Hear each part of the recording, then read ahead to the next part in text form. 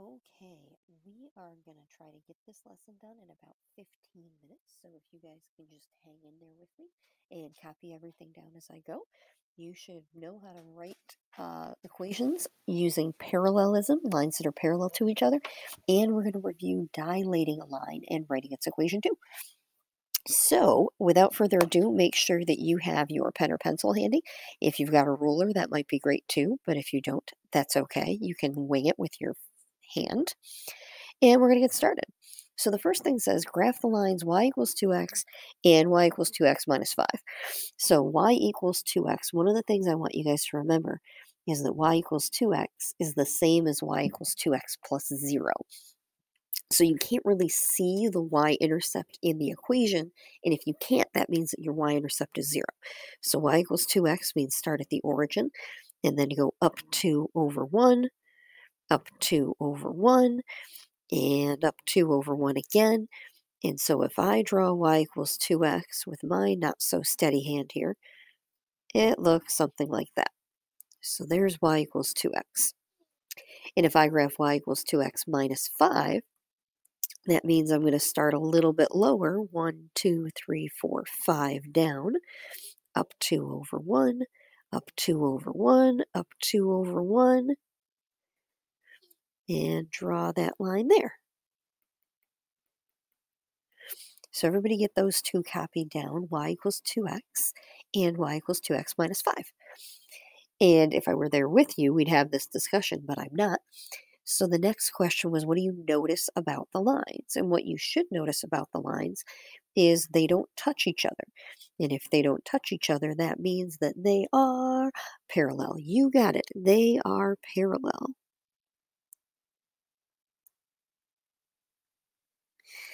And how would I describe them? I'd say that they're parallel, and there's one above the other, but they're parallel. They don't touch. Now, what about their equations could have told me that they were parallel before I even graphed them?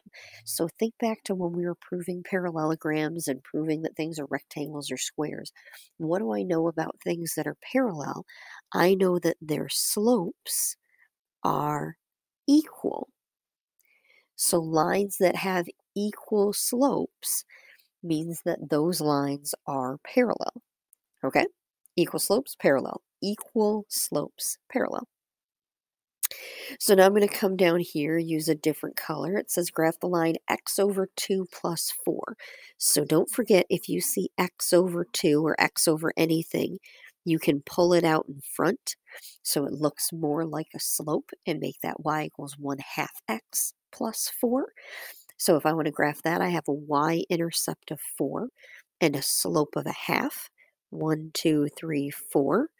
And a slope of 1/2 means up 1, right 2, up 1, right 2, up 1, right 2. So 1/2 x plus 4. And then this says graph a line that's parallel to this one, but passes through 4, 1. Well, if I need a line that's parallel to this one, I need one that has the same slope as the one that we're using, which is 1/2.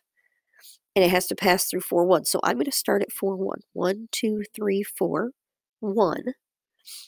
And then I want something that's parallel to it. Okay, so I'm going to use the slope of up 1 over 2, up 1 over 2. And then it says I'm also going to need to write the equation of the second line. So I'm going to go left as well to see if I can find that y-intercept.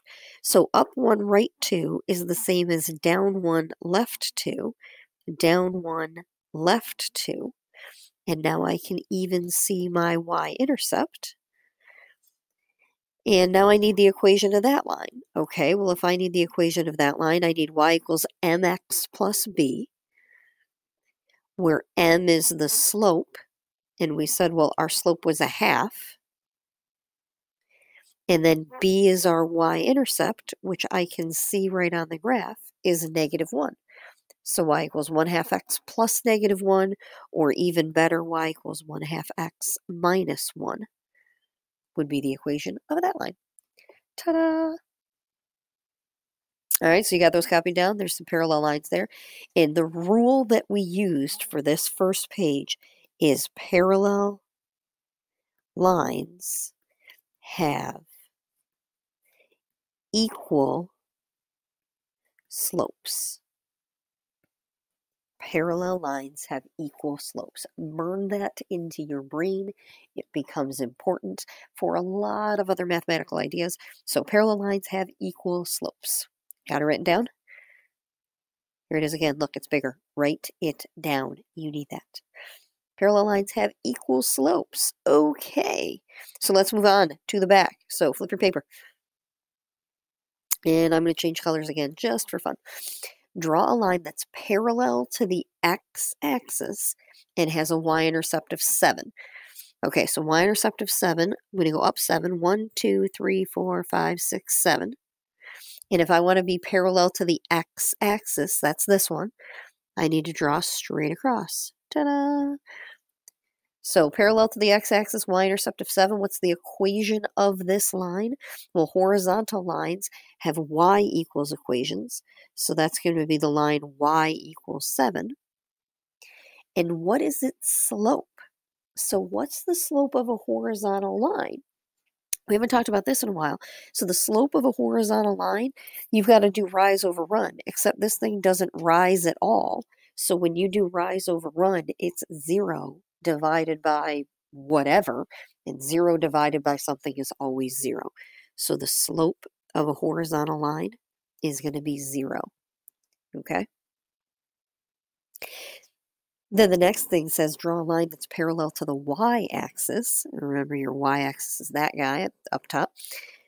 Draw a line that's parallel to the y-axis and passes through -3, 2. 1, 2, 3, 1, 2. And if I want to be parallel to the y-axis and pass through that point, that means I got to go up, down. And that passes through x equals -3. So that's the line, x equals -3. What is its slope? Well, when I go to find this slope is rise over run. So this rises a lot, but it doesn't run at all. So when I do rise over run, I get, some kind of a number, but my run is 0. And what do you get when you divide by 0? You get nothing. It's undefined. Okay? So those are two things that you also need to commit to memory. And that's what we're going to put down here in the rules. So in our rules, I want you to say vertical lines, such as like x equals 4, x equals 7, stuff like that. Vertical lines have undefined slope. And horizontal lines,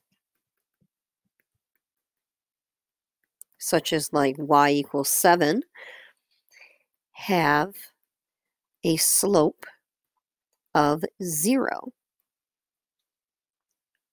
Okay, if you have a vertical line, it has undefined slope. If I have a horizontal line, it has a slope of 0. Write those down, and then I've got a cute little way to remember that. When you have a vertical line, one that goes like this, you can make an N for undefined. Look at that, undefined. See it? See that? See the N? If I was there, I'd make a silly face right now, but you can see it. There's an N. And then if you have a horizontal line like this, you know what letter I can make with that? You know what letter I can make? Because the slope is 0, I can make a Z. Do, do, do, do, do, do, do, do, do, do. Look at that. So vertical lines have undefined slopes. Horizontal lines have slopes of 0. Ta-da! Okie dokie. Everybody got that copied down? All right, I'll leave it up there for a second. All right, and then we're going to get to number 4. Draw a line that passes through 0, 5, and 5, 0. Okay, so 0, 5, and 5, 0. I'll plot those two. You do it also. We're going to go to fuchsia. 1, 2, 3, 4, 5. 1, 2, 3, 4, 5. There's 5, 0, and 0, 5 right there, and it says draw a line that passes through them. I can do that. Whoop. What is the equation of this line? What is its slope? Okay, well, if I want the equation of that line, I need y equals mx plus b. To figure that out, I need the slope. So I go down 1, right 1, down 1, right 1. So our slope is negative 1. So y equals negative 1x plus my y-intercept, which is 5.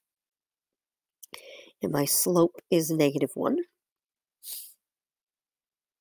Then it says dilate these points with a scale factor of 2 centered at the origin. Well, it's been a while since we've done dilations, so I need you to remember that dilating means we're going to multiply. So if I want to multiply by a scale factor of 2, 0, 5, and 5, 0 becomes 0, 10, 6, 7, 8, 9, 10, and 10, 0, 6, 7, 8, 9, 10. And then I'm going to connect these guys. And then it says, what's the equation of this new line? So this new line is going to be y equals, all right, what's my slope? Down 1, right 1, down 1, right 1. Or if you want to think about it, it's down 10, right 10. So my new slope for rise over run is down 10, right 10, which is still negative 1. So y equals negative 1x plus 10. That's my new y-intercept. Everybody got that?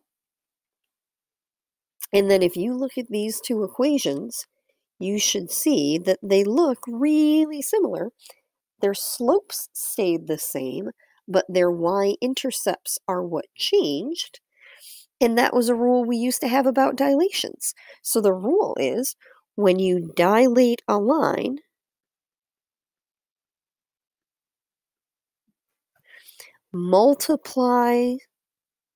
dilating a line multiplies the y-intercept, but slope stays the same. So when you dilate a line, you just multiply the y-intercept by whatever your scale factor was, but your slope is going to stay the same. Okie dokie. Cool, cool. All right, I think we're doing okay. All right, turn the page one more time. I don't know how many minutes I'm at, but I'm getting there. Turn the page one more time, and then we'll do these together pretty quickly. And we're just going to do some practice, and then your homework is based off of all of this. So I'm going to go to black. So it says, write the equation of a line that's parallel to this line and passes through the origin. So what you need to do now is basically use all those rules that we've been putting in the boxes to kind of remember stuff. So write the equation of a line that's parallel to another line. So let's see, was there a box about parallelism? Oh yeah, there was. Parallel lines have equal slopes. So if I want to write something that's parallel to 2x plus 3y equals 8, I need to know what my original slope is and keep it. But I can't tell what my original slope is because that's not in y equals 4. So I'm going to take 2x plus 3y equals 8 and get it in y equals 4. So I'm going to subtract 2x. And I got 3y equals 8 minus 2x. Divide everybody by 3. So I get y equals 8/3 minus 2/3 x. Then I have to be able to look at that equation and say, all right, my slope is the number in front of x, so my slope is negative 2/3. So now I want to write an equation of a new line that is parallel to the old line. So my new line also has to have a slope of negative 2/3. So my new line is going to be y equals negative 2/3 x plus b, but I just need to know what my y-intercept is. So far I've got write an equation of a line that's parallel to the old line. That's the y equals negative 2/3 x. But now I need to also pass through the origin, so I need to know my y-intercept. But wait, if I pass through the origin, that means my y-intercept is 0, so my plus b would just be 0. So I would have y equals negative 2/3 x plus 0, or just, leave it alone that way. Ta-da! Okay, jump to number 2. Write the equation of a line that's parallel to that line and contains the point 0, 7. Okay, well, if I've got to be parallel to this line, it's got to have the same slope. So I would have y equals 1/2 x plus b. And if it has to contain the point 0, 7, well, wait a second. 0, 7's on the y-axis. That is the y-intercept. So I can just say, oh, cool, that's a 7. So y equals 1/2 x plus 7.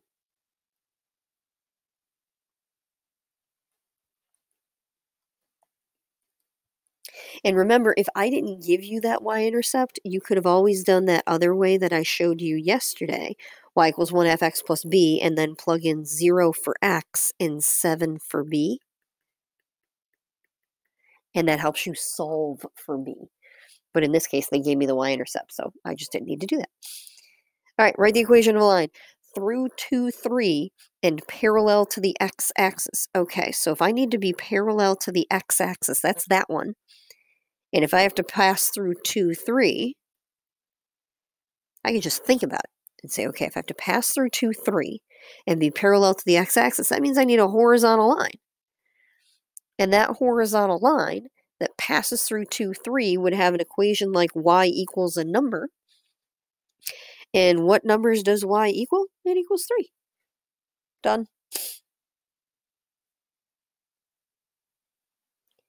What's the equation of y equals 3x plus 2 after it's dilated from the origin with a scale factor of 4? Okay, we had a box about dilations. Where was it? Where was it? Dilating a line multiplies the y-intercept, but slope stays the same. Okay, so I want to dilate the y-intercept, but slope stays the same. So what's the equation of 3x plus 2 after a scale factor of 4? So the slope stays the same, so I'm going to keep y equals 3x, but then I'm going to multiply my y-intercept by 4. 2 times 4 is 8.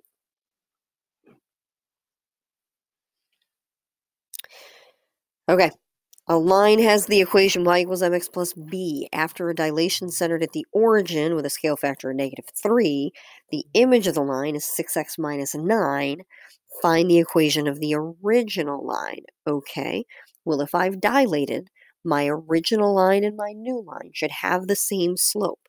So I'm just going to start with y equals 6x because I know that has to stay the same. If we've dilated by a scale factor of -3, that means our y-intercept has been multiplied by -3. So after multiplying by -3, we got -9. What number can you multiply by -3 and get -9? +3. Ta-da! So really what I did is I took -9 and divided by -3. Cool, cool? And then very last one, and then I will shut up and you guys can work on your problem set. Line A contains the point p minus 4 comma 2 and -2, 9. Line B contains the point p -1 and -1, 1. Find the value of p if the lines are parallel. Whoa! Okay, I'm going to calm down a little bit and say, all right, if the lines are parallel, the thing you know the most about parallel lines is that they have the same slope. So that means the slope between here and here is the same as the slope between there and there. And slope has a formula y2 minus y1 over x2 minus x1. So if I do that for the first, minus 2 over -2 minus p minus 4. And then on the second pair of points, I have 1 minus -1 over -1 minus p.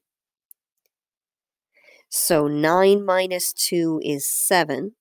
And down here I have to distribute this negative. So that's going to be a plus, a minus on the p, and a plus on the 4.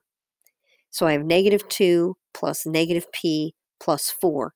-2 plus 4 is 2 minus p.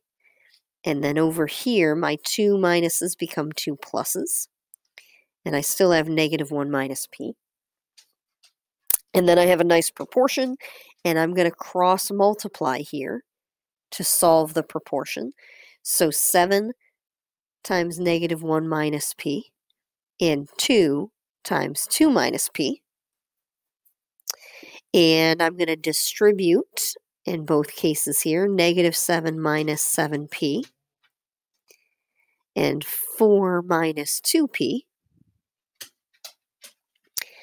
And now I need to solve for p, so I'm going to add 7p to both sides. And then I'm going to subtract 4 from both sides. And so when I do that, negative 7 minus 4 is negative 11. Negative 2p plus 7p is 5p.